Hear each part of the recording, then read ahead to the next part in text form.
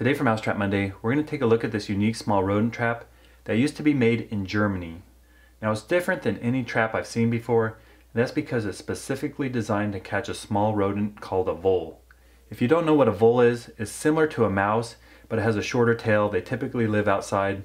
They vary in size depending on species, but in my area, they can be the same size as a mouse to over double the size, and they can do quite a bit of damage. This year is especially bad. The population is huge. They dig holes every few feet in my yard. They eat circles of grass, so I definitely want to start trapping them. The way this trap works is you stick the bottom piece of metal down in the ground and it sits upright.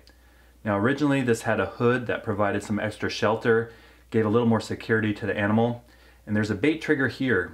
There's an outer circle, an inner circle, and a spring. The way you set it is you pull this inner circle over and it hooks into place. You put the bait right there, right in their tunnel. The animal will come along the tunnel, grab the bait, and when they move it just a little bit, it closes right on their head. So I'm going to take this outside in my garden, show you a vole tunnel where they're doing damage. We're going to set it up with motion cameras and see if we can get a vole. I'm out here in my garden. Here's some onions I planted last year, and at the base of the onions is a hole. This is a burrow where the voles are living. They've been feeding like crazy. You can see all this grass they've been chewing. So I'm going to put my trap right here. They're going to come out, grab that bait, and get caught. Let's see how it works.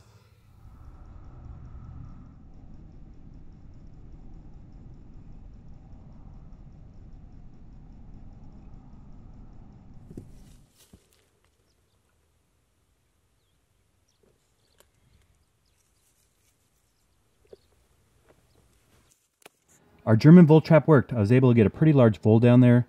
Now originally I set up the trap right by the entrance to the burrow, but I found the animals were running in and out so fast trying to avoid predators, they didn't stop to look at the bait. So I moved the trap to a feeding area with more grass and I was able to catch a vole. Now I found the spring on this trap's not very powerful.